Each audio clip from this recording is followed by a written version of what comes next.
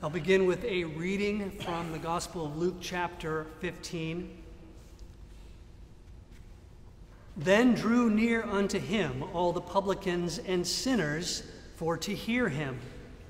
And the Pharisees and scribes murmured, saying, This man receives sinners and eateth with them. And he spake this parable unto them, saying, What man of you, having 100 sheep, if he loses one of them, doth not leave the 99 in the wilderness, and go after that which is lost, until he find it? And when he hath found it, he layeth it on his shoulders, rejoicing. And when he cometh home, he called together his friends and neighbors, saying unto them, Rejoice with me, for I have found my sheep which was lost. I say unto you, that likewise joy shall be in heaven over one sinner that repenteth, more than over 99 just persons which need no repentance. Either what woman, having 10 pieces of silver, if she lose one piece, doth not light a candle, and sweep the house, and seek diligently until she find it? And when she hath found it, she called her friends and neighbors together, saying, Rejoice with me, for I have found the piece which I had lost. Likewise, I say unto you, there is joy in the presence of the angels of God, over one sinner that repenteth. Heavenly Father, I pray that you would open our ears, our eyes, our hearts, and our minds to hear and receive from you your good word, your assurance of peace and salvation in Christ Jesus our Lord. Amen. The good news of the gospel. The good news of the gospel is declared to us and proclaimed to us in our readings from this morning.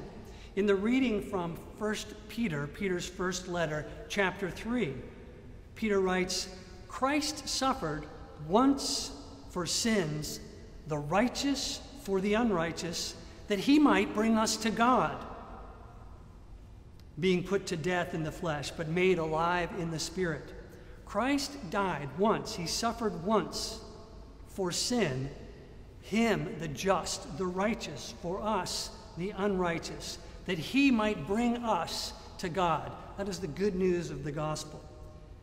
And in this sentence in our reading just now from Luke chapter 15, from our gospel lesson, Jesus is speaking to the sinners and the tax collectors who have gathered to hear what he has to say. They've been drawn to hear what he has to say. And the Pharisees and the scribes are critical of this. But by being critical and in their words of criticism or complaints, they inadvertently declare the good news of the gospel. This man receives sinners and eats with them. Indeed, that is the good news of the gospel. That is the good news that we come to hear. You see, the tax collectors and the Pharisees, those who were outcast, marginalized, looked down upon for many reasons, had begun to hear what Jesus had to say. They'd begun to hear Jesus' words of teaching. When he said that there was a narrow gate, and he encouraged his hearers to enter through the narrow gate because it would be difficult to enter through this narrow gate, there were those who felt entitled that of course they would enter the narrow gate. They were the few, they were the elite, they were the teachers, they were the educated, they were the leaders. Of course they would enter into this narrow gate, they assumed. And when they come to enter this narrow gate in a parable that Jesus told, he said, no, I don't know who you are. I don't know who you are. And they responded by saying, we ate and drank in your presence. You taught in our streets.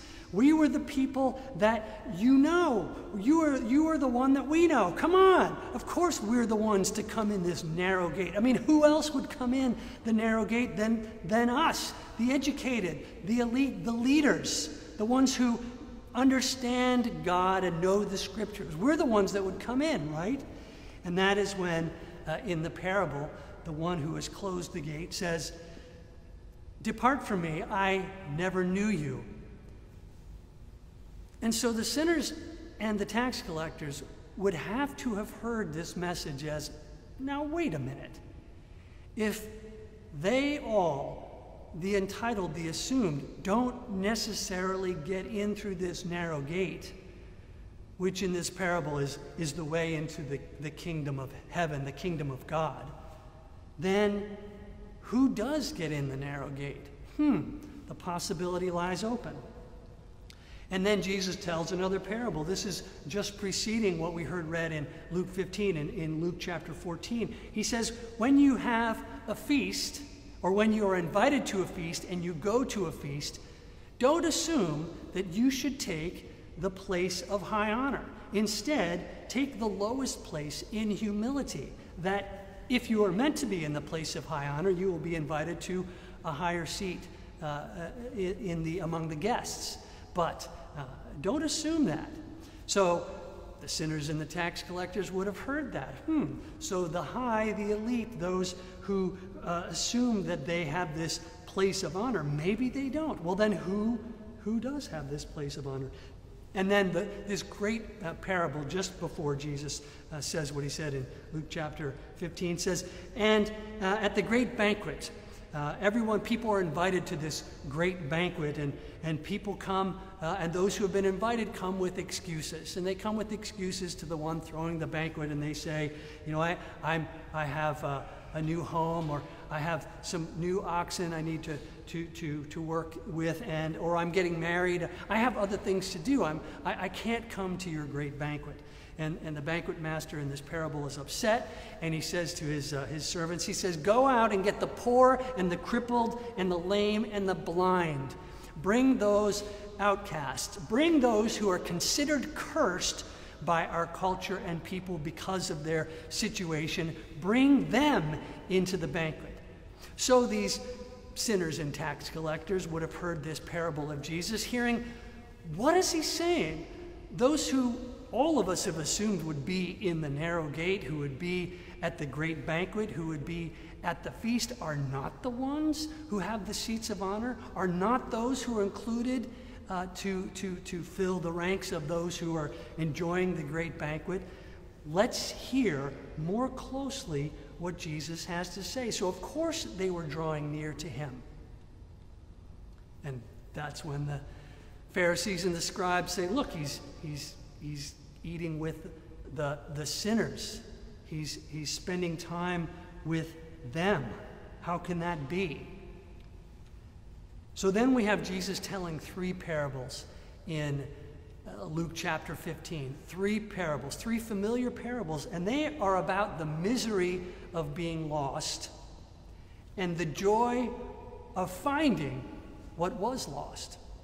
The misery of being lost and the joy of finding that which was lost. So he tells these three parables. He tells the parable of the lost sheep who got lost by straying away from the rest of the flock and out of the shepherd's eye, straying away from presumably one clump of grass to another and finding himself far away from the shepherd, lost out of the shepherd's sight. And when the shepherd realizes that he has lost one sheep, he leaves the 99 in safety and he goes to find the one who has wandered astray until he finds it and he brings it back rejoicing. And then there's the parable of the coin that was lost by the woman. And the woman who has realized that she lost the coin, and she brings a light and a broom and sweeps up until she finds the coin, and she celebrates and rejoices with her friends that the coin has been found. And in both of these cases, Jesus says, you know, when the lost has been found, there's great rejoicing, just like there's great rejoicing in heaven when one who has wandered astray or one who has been lost repents and returns and comes back. And that leads to the third parable, which wasn't read just now, but the third parable of the lost son. And the lost son is not like the sheep who wandered astray accidentally and found himself lost, or like the coin that is lifeless and inanimate and entirely helpless to find itself.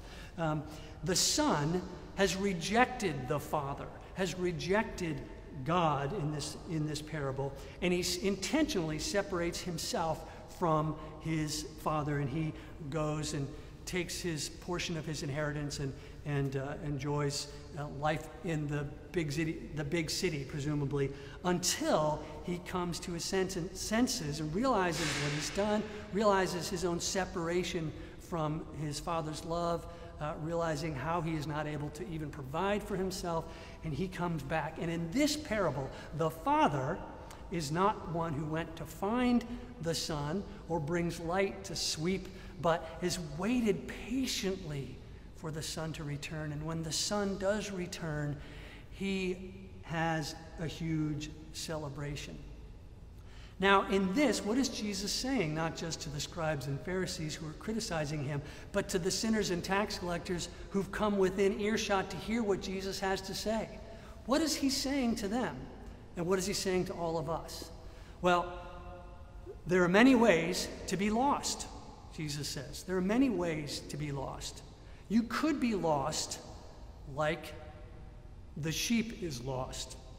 And the sheep is lost by inadvertently straying and getting so far away that he has no way back. And all he might do is, bleat out so that he might be found by his voice. But he is found by the one who has come seeking to find him. And the coin. Some of us are lost like the coin is lost. The coin is lost and lifeless and entirely incapable and helpless of doing anything. They can't even bleat out to be heard. They are entirely at the discretion of the one who would find the coin. And the woman who brings the light so that light can be seen, so that dust can be removed, so that the coin can be found. And the son, of course, the son is one who has intentionally separated himself from God's love in his own foolishness to find something else, as though something else will be as good or better or in any way a substitute for the love of the Father. And so in this, Jesus teaches us not about the different ways to be lost, but he actually teaches us about the three persons of the Trinity, the many ways that God works in finding the lost.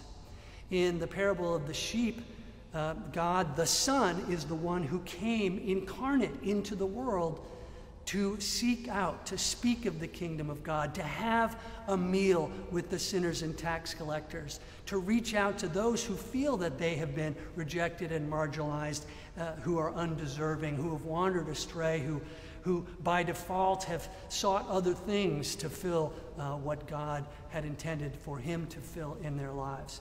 So God the Son has come to pursue them. And of this inanimate, lifeless coin that is lost, it is God the Spirit that works in the situation to bring light so that the coin might be seen, that pushes away the dust and the dirt so that the coin may be found by the one seeking. This is alluding to the Holy Spirit, who works in ways that sometimes we don't understand, not directly or specifically found and grabbed onto by the Son who would come to find us, but the Spirit works in ways that uncovers or illuminates or brings to light things that would draw us to be found, to see, to know the one whose love for us is greater than we can imagine. And of course, in the parable of the lost son, we see depicted in this parable the father who waits patiently for the son. So there are many ways to be lost. There are many ways to describe the Father's love and the love of God, Father, Son, and Holy Ghost to find the people or to bring the people or to draw the people to himself. This conversation with the sinners and the tax collectors is in itself a parable of God working among the people.